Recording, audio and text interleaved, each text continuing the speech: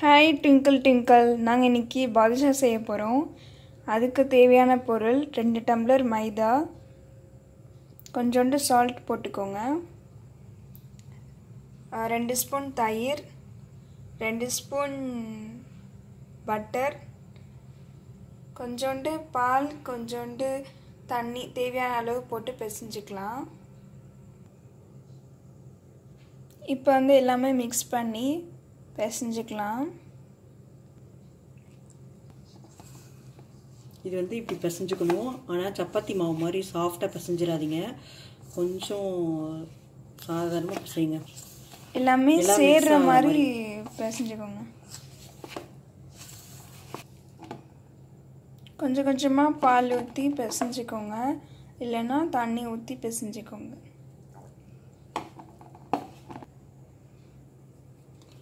இந்த மாதிரி பிசைஞ்சுக்கோங்க.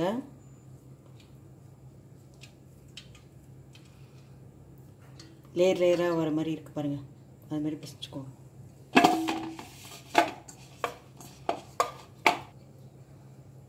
இப்போ நம்ம ஒரு துணி எடுத்து நல்லா நனைச்சிட்டு புழிஞ்சிட்டு இது மேலே மூடி வச்சுருங்க.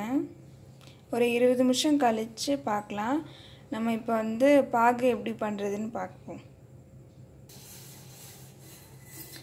பாகுக்கு 1 டம்ளர் வெல்லம் எடுத்திருக்கேன். நான் நாட்டு சர்க்கரையும் நீங்கள் எடுத்துக்கலாம்.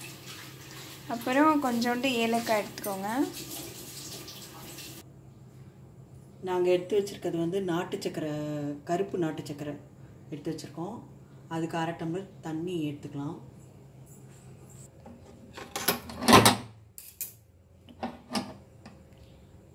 ஒரு டம்ளர் பிளாக் சுகர் போட்டாச்சு, ஏலக்காய் போட்டாச்சு, 1/2 டம்ளர் தண்ணி ஊற்றி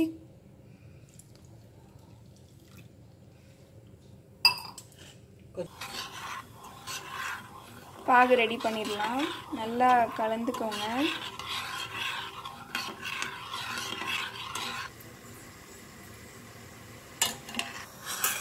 இப்போ இந்த மாதிரி நல்லா பபிள்ஸ் வந்தோடனே ஆஃப் பண்ணிவிடுங்க. ஒரு கம்பி பதம் வருதான்னு பாருங்க. இப்படி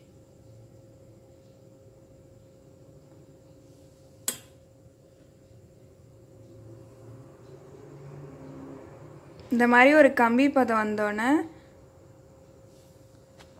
ஆஃப் பண்ணிடுங்க. இந்த சிரப்பு கெட்டி ஆகாமல் இருக்கிறதுக்காக கொஞ்சோண்டு லெமன் கொஞ்சம் சேர்த்துக்கலாம்.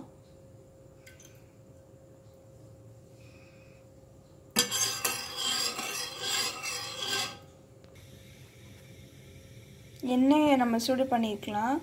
மீடியம் ஃப்ளேமில் வச்சுக்கோங்க. இந்த மாதிரி பிச்சுட்டு ஒன்றுக்கு மேலே வைங்க. அப்போ லேயர் லேயராக பாதுஷா நல்லாயிருக்கும்.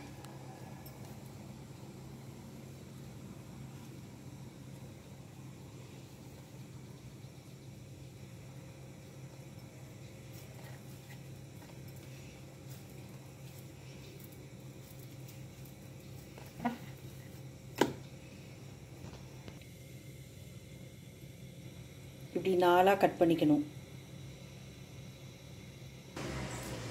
இப்போ இந்த 4 பீஸையும் ஒன்றுக்கு மேலே ஒன்றா வச்சு பிசைஞ்சுக்கலாம்.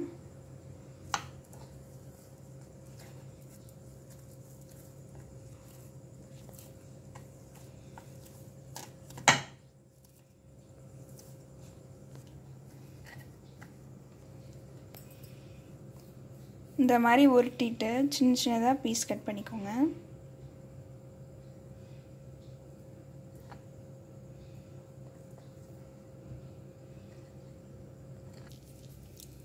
இப்போ இதை நல்லா உருட்டிட்டு நடுவில் ஒரு ஹோல் லைட்டாக